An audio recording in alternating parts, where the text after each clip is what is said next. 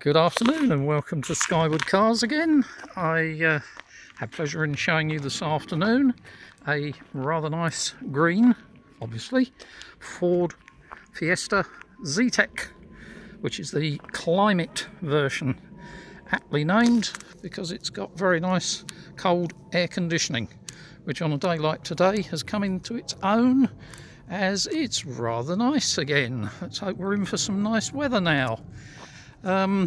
She's an 07 plate, 2 owners from new, which is good, and one of the very nice things about this one is it's got full Ford service history, which will be reproduced in the advert.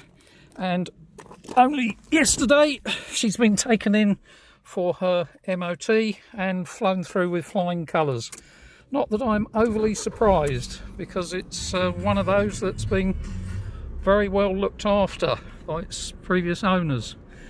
I'll drive the door open so it won't give us the mileage at this point, but if I shut the door, now here we have it. The mileage at this point is 157,006 miles, and no doubt people are saying, oh my god, such a high mileage.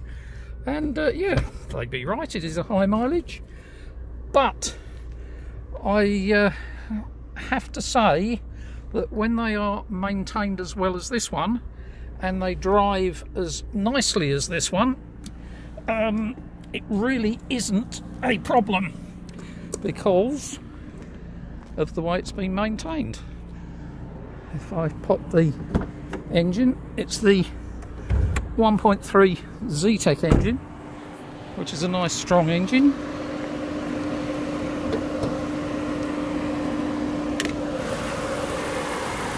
Running nice and smooth and quietly. It's been serviced, so as I say, we've done a service on it as well, so nothing to worry about on that score. If you're looking at these, you probably know already they're very economic, very reliable, and in my view very much confirmed to the old maxim that old Fords don't die, they just go faster. Yeah, what to add really. Obviously it's a hatchback with 5 doors. Rev the engine. No smoke or anything. A very nice, honest little car. Alley's not curbed. Let me show you the. There are defects, obviously it's 2007 plate. There is a scratch here. Trip to Halfords maybe. We tend not to tarp them up, as you know from our other videos. Plastic bumper at some points had a scuff there. Just go around.